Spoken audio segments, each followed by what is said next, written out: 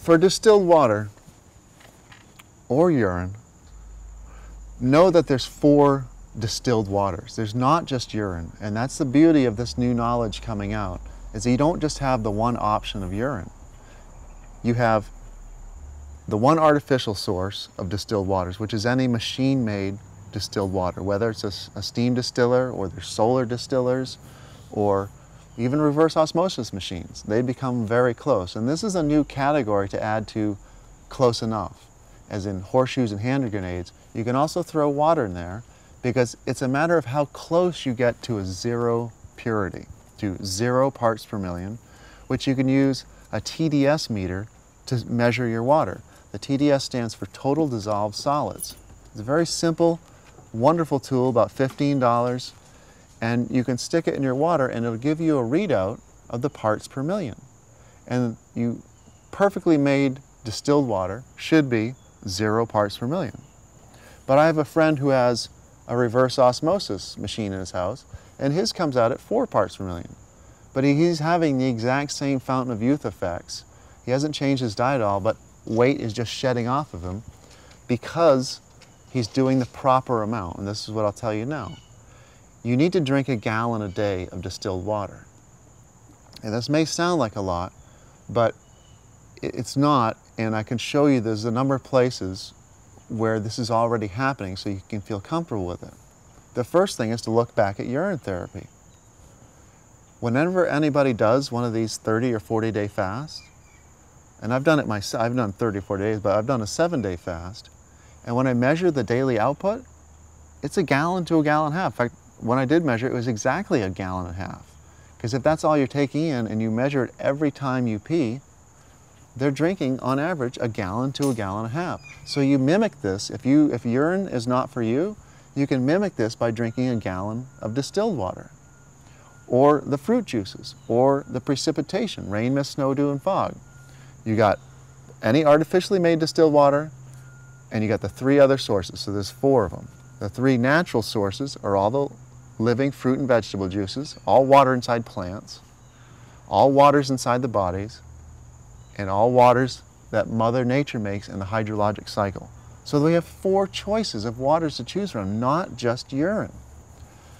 And I get phone calls and emails and testimonials from around the world now on a daily basis. And never do I get testimonials of a miraculous nature from people that are drinking 1/4 to 1/2 gallon a day. And in liters talk, 1 gallon is roughly 4 liters. So I never get testimonies from people drinking 1 liter to 2 liters a day. It's always 4 liters / 1 gallon. And you need this volume, it seems, to start a river running through you. You've had 2, 3, 4, 5, 6, 7 decades to collect these deposits. And your body, most people are not even drinking hardly any water at all, let alone this volume, let alone pure water. And pure water has nothing stuck to it already. This is the problem with mountain spring waters and spring water and mineral water. These are water molecules that already have a load attached to them, so they've got no more room to pick up new objects. So that's the purpose of drinking pure water, is it's got lots of room to pick up new objects. And if you've lived all these years, the riverbed of your body has run dry. And there's settlements and deposits everywhere. And you need to get this volume flowing through you to re-wet the riverbed. There's parts in your body that haven't seen the proper flow of water in a long time. And you'll find it easier, and people testify this to me all the time, it becomes easier and easier to drink the gallon a day because the cells start to remember that, oh yes, water, that's right, I remember what it's like, because your cells function their best when they're on pure water.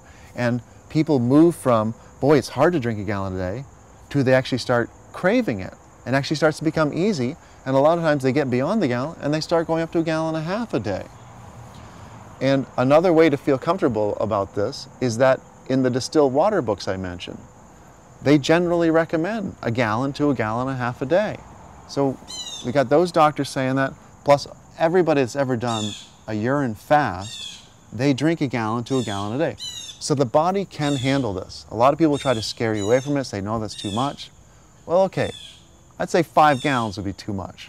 But the most I've seen a doctor recommend is 1.5 gallons. You know, maybe, and that's for the average 5'10", 150-pound man. So you have to correlate or do the math yourself above and below that. If you've got a 75-pound child, then 1/2 gallon a day. And obviously, if you've got a 7-foot-tall man, I'm sure he can handle 2 gallons, but you'll just have to use your own intuition after that. But the method is, and it's so important, I just have to repeat it. If you remember nothing else from this film, drink the purest water you can find, and just as equally important is the method, is the volume. You need a high volume, you need 1 gallon or 4 liters a day. People that do this, here's a general pattern of what happens. Within 3 days, they start to feel more energy than ever. They feel this subtle lift. Because what is water? It's 2 rocket fuels. It's hydrogen and oxygen. These are full of energy. General pattern of what I noticed when people start drinking the gallon a day. And it doesn't matter whether it's urine, juices, precipitation, or distilled water. I mean, any combination, just as long as the total volume per day is 1 gallon to 1.5 gallons. And within 3 days, people notice more energy than ever. They start to look around, everybody else seems like everybody else is moving slow. Well, it's because pure water is full of hydrogen and oxygen. These are both rocket fuels. They give you lots of energy. Soccer players and football players, after a big run, they huff on oxygen. Elderly people who have trouble breathing, they have to carry around a prescription for an oxygen tank, and they carry an oxygen tank and they breathe on it. Well, pure water is 2/3 oxygen. And I know it says H2O, and you might think it's 2/3 hydrogen, but the hydrogen molecule is very small compared to the oxygen molecule. So 1 gallon of pure water is really, you know, that's a huge tank of oxygen. And so it gives you this energy, and your body starts to function better. And then, so that's at 3 days out, and from there you'll start noticing that. At 30 days out, you'll know this is right because your skin starts to feel moist and dewy, and it has a sheen to it. And you will have constantly kept feeling that energy. And at 90 days out is when things of a miraculous nature happen. But they're not miraculous, it's just the way that water works. They're miraculous only compared to what you're told is possible in Western medicine. But the reason it's called the fountain of youth is because it starts to de-age you. And just here in Colombia alone, I have 3 70 to 80-year-olds who have had pure white hair for at least 2 decades. And all 3 of them, their hair is they're turning from white to gray. And then I think 2 of them have black hair. Sometimes they go, Andrew, look, and they show me their hair. And there's pure black hair sprouting out. And one of them, Joe, has got a white beard. It's been white for at least 2 decades. He's got black, he says it looks salt and pepper colored now. So he's reversing in age. And they haven't touched a drop of urine. But you see, these are exactly the same effects you hear about in urine therapy. The lost fountain of youth. And it's called the fountain of youth because it de-ages you. And this is the reason you see this common garden fountain sculpture around the planet of the little boy peeing into the fountain.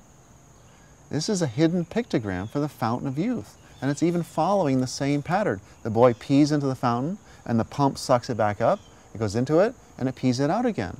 Well, this is what you do when you practice urine therapy. You pee out into a glass, and you put it back in, and you pee out into a glass, and it keeps going around and around in a circle. And it gives you life, and the body starts to de-age, and it comes back to life. But I'm seeing the exact same effects by people who aren't even touching urine. I've got 3 people who have had complete bald spots on their heads, And after doing the gallon a day, at about 90 days out, they have a brand new patch of hair growth in a spot that was perfectly bald, and they didn't even touch urine. Now I know this is blasphemy to a lot of people in the urine therapy world, but you have to understand this. This will help you to get so many more people healthy, because a lot of people aren't ready for urine in the beginning. And this helps you to make the transition. Let them do distilled water for a month first. Let them clean out their body without the terrible flavor. It's hard for people to stop eating bad cooked food and nasty food which makes the urine taste awful. Let them drink the fruit juices or the distilled water. This cleans out, and it makes the blood highways the first system to be clean, because you can't move garbage out of the body if the highway system is full of potholes and boulders and garbage and debris. The urine starts to become clear.